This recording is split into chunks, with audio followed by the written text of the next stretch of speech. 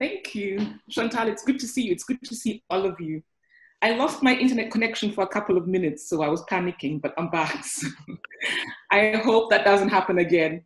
And there's a Baustelle, someone's building something in my house, so it's all messy. But it's very good to see you. And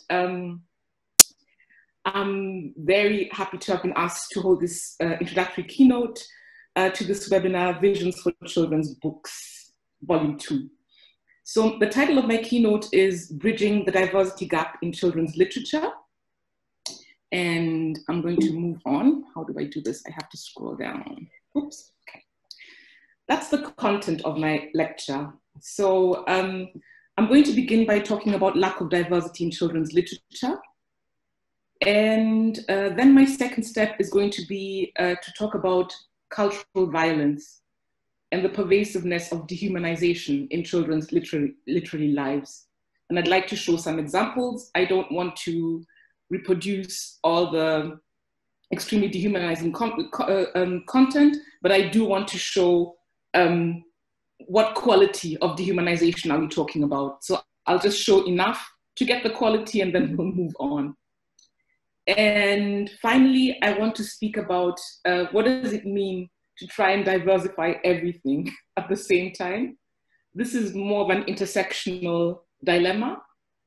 And this is where the bridges come in. And I'm going to suggest a model for dealing with the enormous task of trying to diversify everything at the same time. And this is the point that you're going to understand at the end of my lecture. So if for the third point, we are around 30% together, we're good. Okay, so I want to begin by reminding us of the consistent lack of diversity in kids' literature. I'm going to shorten children's literature to kids' lit. And in young adults, that's the Y and the A in young adult literature. But I will focus more on kids' literature. That is my first point. And then I will proceed to speak about the stigmatizing, even dehumanizing realities with which a hyper-diverse, a very plural post-migrant generation of children is confronted with when they begin to explore literary worlds. This is my second point. And then I will move on to a set of strategies of recognition, strategies of inclusion, and strategies of destigmatization through literature, through children's literature. And I will conclude that point with an argument for a more decisive focus on book collections rather than on one single book as a strategy for diversification. That will at the same time be my concluding point. So let's move on to the first point I want to make. Diversity gap studies, lack of diversity, missing in literature, gained popularity within the context of kids lit in the North American context around the mid-1990s. And I'd like to show you very briefly 3 infographics. These are all from the CCBC, the Center for Children's Books at the School for Education in Wisconsin. That's all in my sources, so you can go to the blog and take a look at the infographics again. So this is the first infographic on the right. I'm very disoriented with right and left. Driving school was quite difficult for me, so my driving teacher was always saying to me, or to you, to avoid saying right or left. Anyway, so this is the first infographic. And what it tries to show is a longitudinal study. It's a quantitative study. And at this point in 2012, it said 18 years of data. And I'm going to show you in the next slide, I'm thinking, let me see, what data they're collecting. Where am I showing you this? Oh, a couple of slides still coming, some patience. So the second infographic is one that was illustrated. Yes, Mina, you're probably, this is your world, the illustration world. The infographic was illustrated by a children's books illustrator, Tina Kugler. And what we see here in 2012 is the disproportionate representation. We see the over-proportional representation of white kids, that's 93%. And then we see the representation of kids of African heritage, in the North American context, usually as African American kids. Then we see Latinx kids, 1.5%. Then we see First Nations, Indigenous Native Americans, 1%. And then we see Asian Pacific Americans, who are 2%. So that's 2012. And the most recent one, and it's going to be exciting to see where we have, where our material overlaps, because I was looking at DAPO's material. It's also material I've been dealing with for years. I'm pretty sure there's going to be some overlap at some point. That's always an exciting thing. So that's the last infographic. And since I'm sharing my screen, all kinds of indiscretions are going to happen here, but okay. So this is the last infographic, and it's the most recent one. This is the statistics for 2018. We do see some slight changes. The changes are due to two things. One, they're due to the campaign #WeNeedDiverseBooks and several other campaigns that have included publishing houses like Lee and Low Publishers, the CCBC, authors, different prizes, the Martin Luther King a book prize, and so on. That's one reason. There's been more diversification because there's social movements pushing for diversification, but there's also diversification because there's been a disaggregation of the categories that are counted. So fictional characters and animal characters were separated. That's the category animal and other. And that's one of the disturbing findings, that animal and other is still represented approximately 3 times more than the first racially dehumanized group.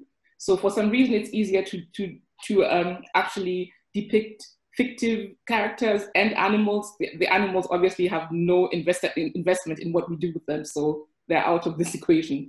But it's easier to depict animals and fictional creatures than to depict racially marginalized collectives and children.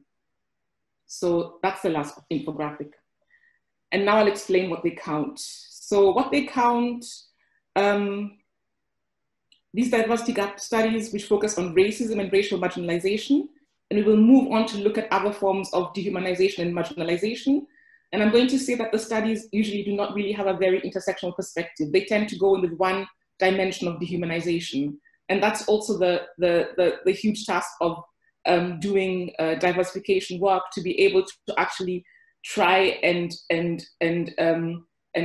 have some measure of justice in how we bring in different underrepresented groups. So my own focus actually looks into underrepresented groups, which sounds very boring, but that's just the footnote, so you understand how the next studies I'm going to reference feature into that. So right now I'm talking about dehumanization in the context of racism and being marked and marginalized within the context of racism.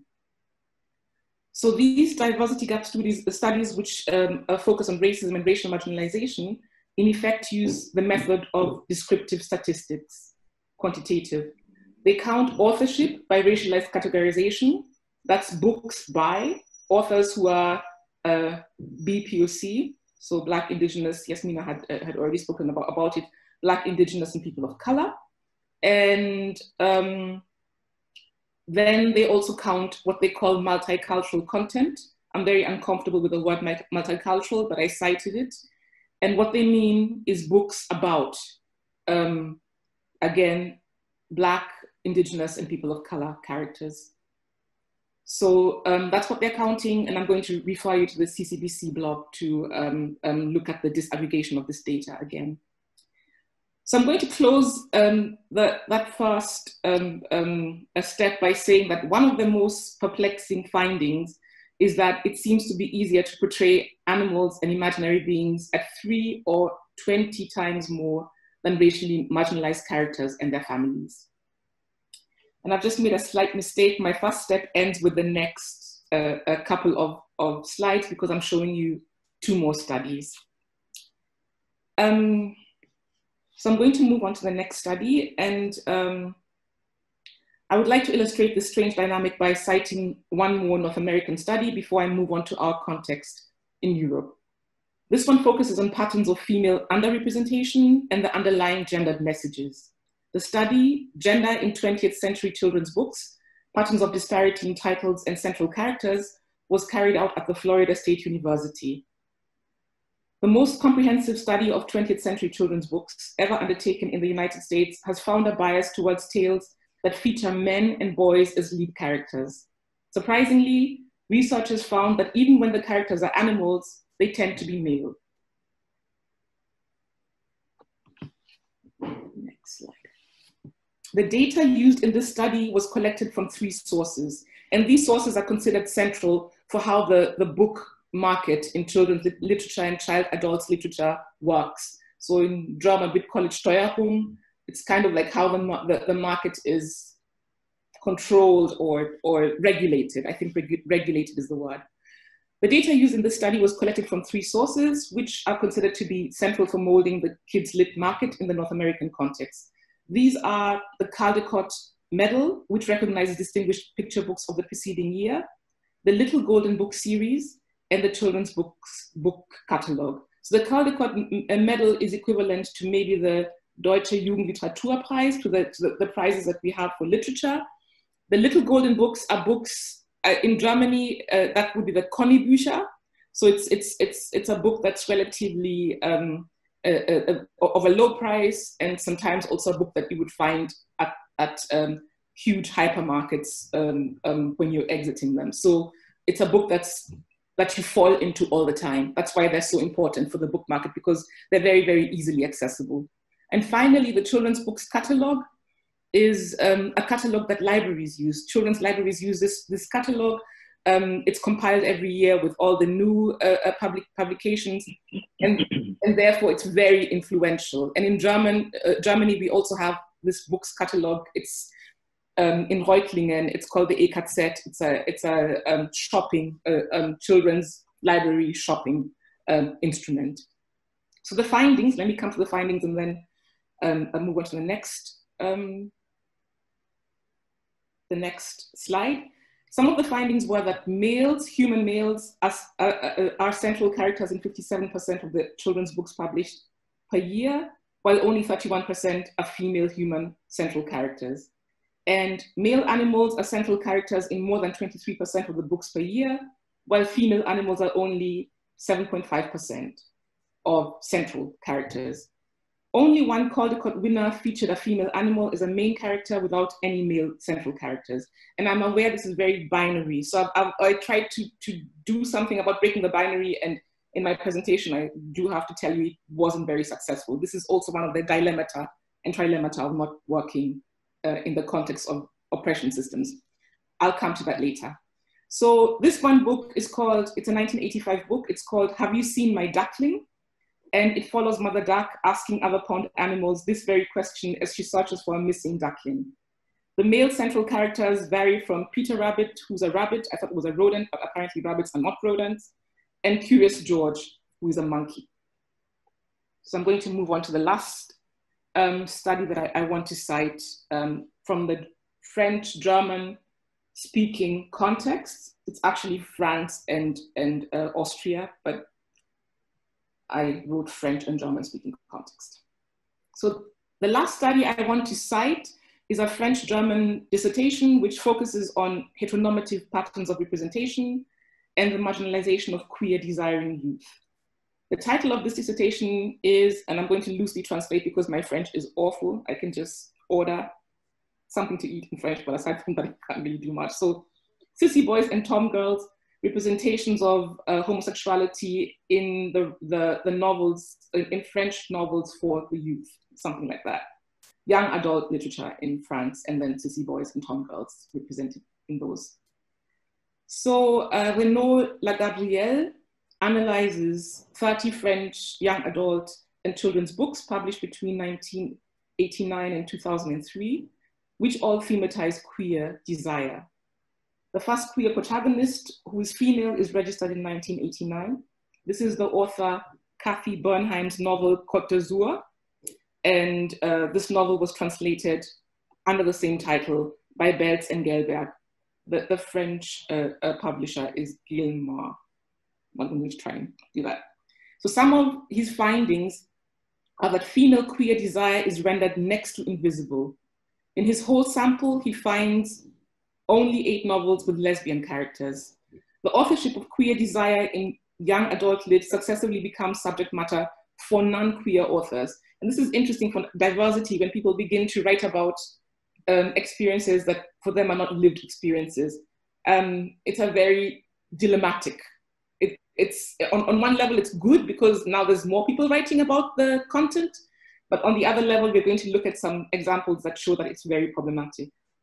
So the authorship of queer desire successively becomes subject matter for non-queer authors. Brigitte Smadja, who wrote the Maxine series, in German Max und die Frauen, Max and the Women, or Marie-Aude Mouret, who wrote Oh Boy, in German Drei für immer, which is one of my pet peeves. I think German translations are usually so awful, and I have no idea why Oh Boy has to be translated, but okay, whatever.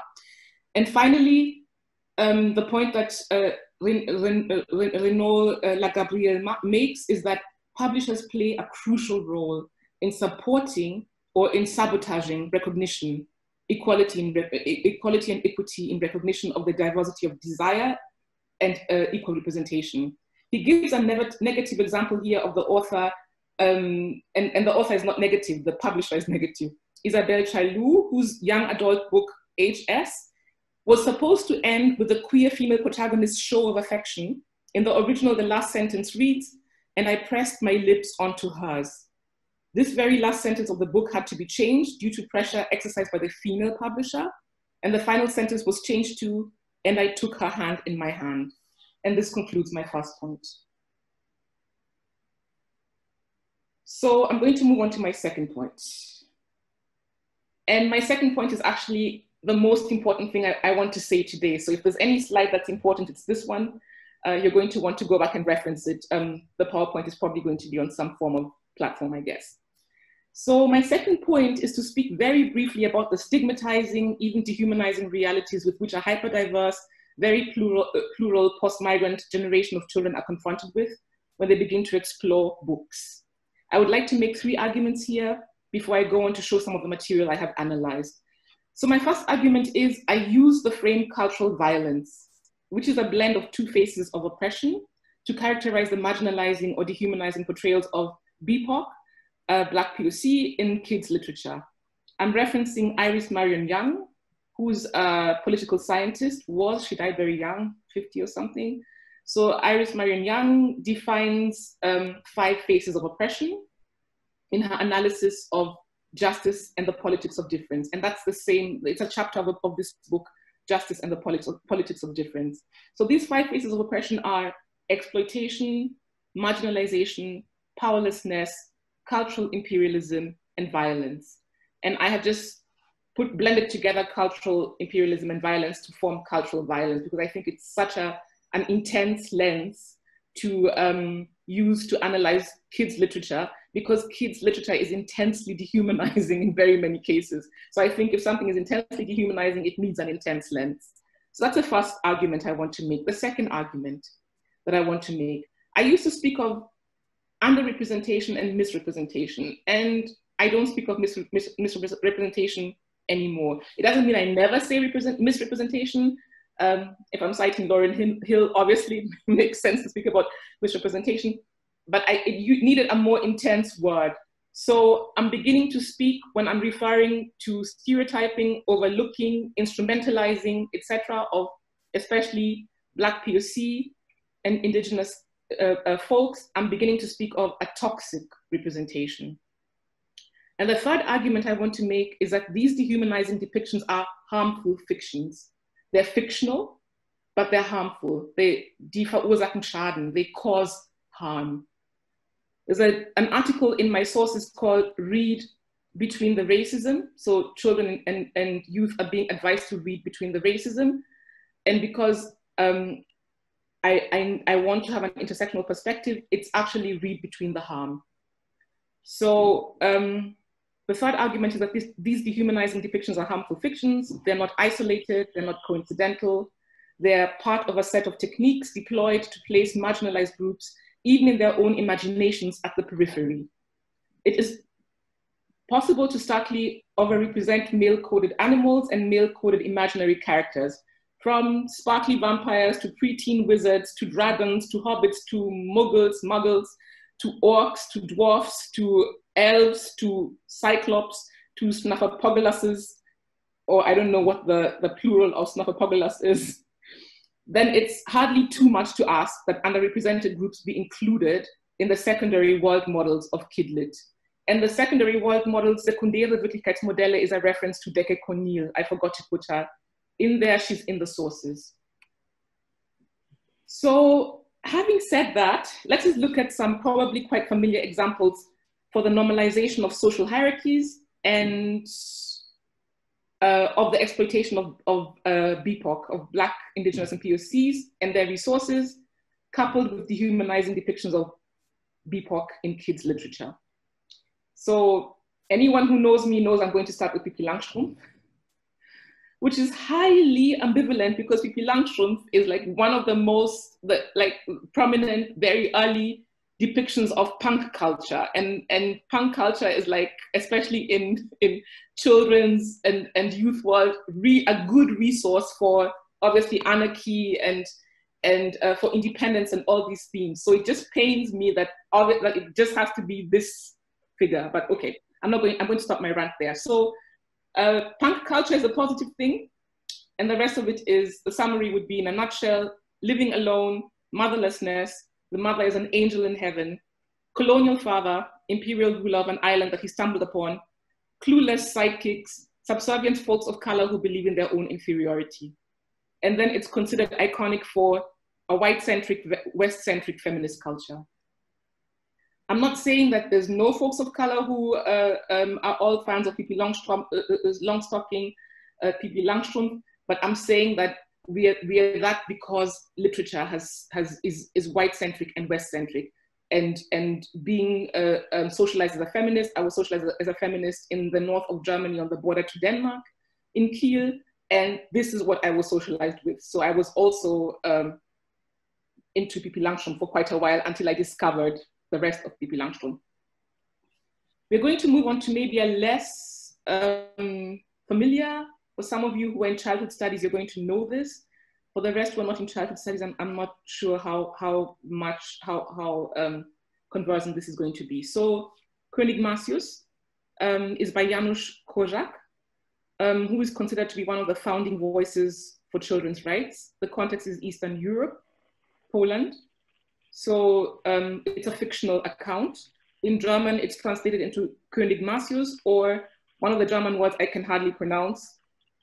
All of my school education was in Nairobi, so I did my Abitur in Nairobi, so I'm not a fast speaker. And this is where this breaks me. It's this thing with saying Hähnchen. I always want to say Hähnchen. So it's translated into König Hähnchen, one, and then König Hähnchen on the Lonely Island. So this Lonely Island thing is always like a really bad idea. It opens the whole coloniality of expedition theme, which is in full force in this one children's book in a sequel. It's one book in a sequel. So this a summary in a nutshell: motherlessness, fatherlessness. It's a child king. The intense power struggles and intrigues. There's unclarified, unending expeditions to countries marked as non-European. There's the magical N trope. I was trying to do this without reproducing it. So the figure of the magical person of color who is invincible, and most of what they do is for the benefit of white folks so they can feel better about themselves. There's extreme brutality, mostly projected onto the other spectrum of those who are non-magical and dehumanized folks of color. And these folks believe, all of them, the ones who are magical and the ones who are not magical, they all believe in the natural superiority of the colonizers. And this one book is considered iconic for white West-centric children's rights. It's considered the founding text, more or less, for children's rights. I'm going to move on. So I didn't translate this into English. how nicely white am I? It doesn't convey the bitterness, the whole layers of bitterness that are inside this. So how nicely white I am. And it's a gruesome fest, more or less. This is the winner of 2 prizes in 2006. It won the German Literature Prize in the category Jugendbuch, Youth Literature. And it also won the Peace Prize, the Gustav Heinemann Friedenspreis, also in 2006, which is, in the sources, I have one of the critiques about why this book, by 2 white German children's books authors who are completely disturbed, which I am also disturbed, about how this book could even win any of these prizes. So, and I'm going to give a content warning. It's a white female child who is coming of age, 12 or 13, and she gets 3 birthday gifts on her birthday. This is all written in poetry. It's coming from a diary. Her diary is written in poetry, and the context is enslavement in Suriname. So Dutch enslavement in Suriname. She gets 3 gifts. 1 gift is a handbag, 1 is a whip, and 1 is a little black child, so a human. And if you look at the depiction on the cover of the page, it's this little girl on her birthday, and her pupil is the little figure, the human. The name of this child is Coco. So that's the child that's in the pupil. So this is just to show you, this should be, we should get, what's this director of Get Out and Us to do a horror film about this, Jordan Peele. Jordan Peele needs to do a horror film about this, because this is horror film material just waiting to be made into a horror film, basically. So the depictions of sexualized violence towards minors, and by minors, I'm not going to go into it. There's normalization of intense emotional and physical violence by the entire family, leaving scarring on the face of a young black girl because the mother of this child hit her with her high heel and slit her face open. So I'm sorry for reproducing that, but this is basically what, when I talk about cultural violence, I'm trying to make the point about this is what children are supposed to be reading. Yeah, okay, I'm going to move on. This is considered somewhat iconic for white West-centric 1978 revolution leftist policies. That's the author's background, Verhoeven, who wrote this book. So yeah, Dolf Verhoeven. Okay, I'm going to come to something maybe familiar to those who are around my age group. I was born in 1973, so around people who are born in the 70s are probably going to know this. The younger folks, I don't know if you're even dealing with this anymore. You probably are not. This is Enid Blyton. It's one of Enid Blyton's productions. This one is called, it's a series of 21 novels, and it's called Famous Five in English, Fünf Freunde auf Deutsch. And the central characters whom I want to feature on here are George and Jo, who are both female identifying, coded as girls. And George is one of the famous 5, one of this crew. And Jo is a child of Sinti or Roma heritage. And Jo is basically George's Spiegel, mirror. So there are actually some 4 mirrors. There's a queer text, non-binary, non-conforming text somewhere inside there. And Timmy the dog, who is George's dog, likes Jo very much as well. So it's kind of suggesting an underlying commonality. But at the same time, there's a continual pathologizing of Roma and Sinti families. There's a continual criminalization of male identifying members of the Sinti and Roma community, especially targeting the father figures. There's something about alcohol abuse, there's something about criminalization, which is coded as smuggling. So there's also a class text somewhere in here. There's a celebration of the incarceration of mostly the fathers when they're taken away to prison. That's usually a celebratory moment.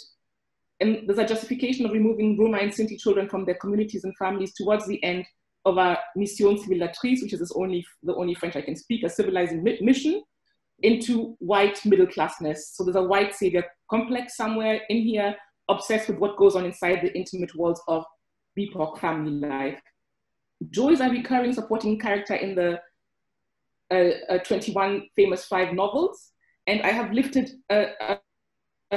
something here out of a dialogue that I am giving a content warning for, which is after the children approaching each other on the beach, and there was some wrestling involved in all of this. There's a scene where Jo, who is like this tomboyish character, we see her in the middle climbing scaling this wall. She can do everything. And then Dick, who is a male identifying cis male, and who is the least, I'm going to say the least butch of all the males, apparently is the character whom she's completely taken with.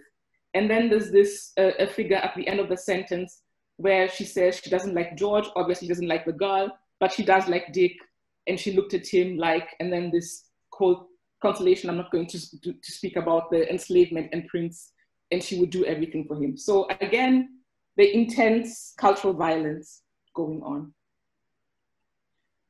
I have no idea, how am I doing time-wise? I'm at the end, I'm almost at the end, but can I get a sign? Yeah, it's 54, so 6 to, let's say, 10 minutes.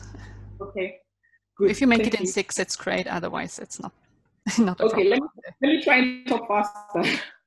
I'm just kidding. So I'm on to my last point. How do hyperdiverse children learn to read between the racism? And I'm trying to talk about perspectives for dealing with the realities of cultural violence, with harmful fictions, and with toxic representations in young adults and children's literature. Most of us, I assume, are familiar with the essay by Rudine Sims-Bishop. We see her, Professor Rudine Sims-Bishop, who's a professor for early childhood and also for information and library sciences in, I think, in Minnesota, which is a theme that's quite familiar right now. And she wrote this essay, Windows, Mirrors, and Sliding Doors. And she writes, children need windows and mirrors.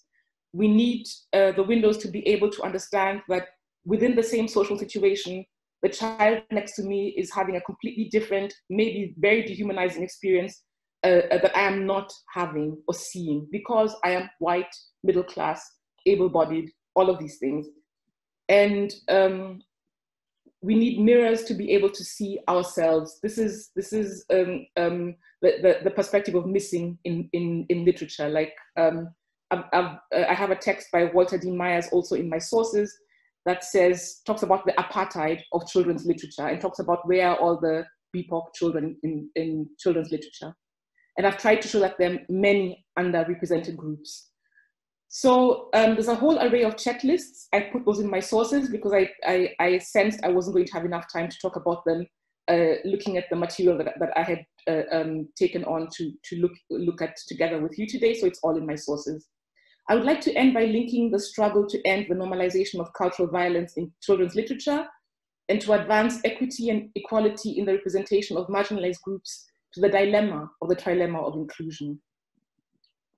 I'm going to refer you to the internet page of Maisha Boga, who's also a BPOC inclusion pedagogue and inclusion researcher. And if you just type in trilemma of inclusion, you should actually come up to the page. She has texts in English and German, and because her family, I think her mother is BIPOC French, I think there's also text in French as well, if anyone wants to read something in French.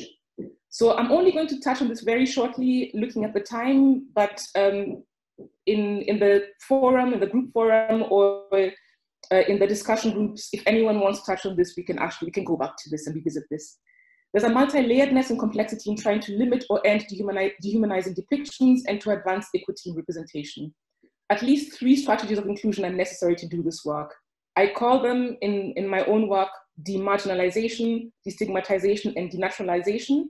And Maisha Boga calls them normalization, empowerment, and deconstruction. So we have to normalize underrepresented and Black POC kids in this sense. Maisha Boga discusses the complexity of applying empowerment and deconstruction and normalization strategies at the same time. And I'm referring you here to an older text by Axel Knapp, who also talks about the inner feminist struggles around trying to do deconstruction work and empowerment work at the same time, all the while being normalized and being in some form tolerated in the academy. I can't find another word for that. In order to bring movement into the project of ending or limiting toxic representation, we need to deploy a set of strategies which cannot be covered in one single book, but can be, we can reach this goal nearer by targeting book collections, which base their diversity family on a dilemmatic and trilemmatic approach. So I'm advocating an approach that doesn't want to get the perfect book or the perfect book collection. Nothing that's very glossy and a quick fix. It's a very messy work in which we are also implicated. Like I said, I reproduced binary thinking in my lecture today, and it wasn't possible in the time that I had to do something different. I want to end by showing some examples, which I'm going to show very briefly, but they're joyful books since I've shown you the whole horror cabinet. So there's The Arrival by Sean Tan, which is from 2007. I love this book. I bought this book immediately. I love this book because there's no word in it aside from the title. So just The Arrival, and then it's wordless. It's a graphic novel that's just wordless. And it's like being in an exhibition, which I go to rarely.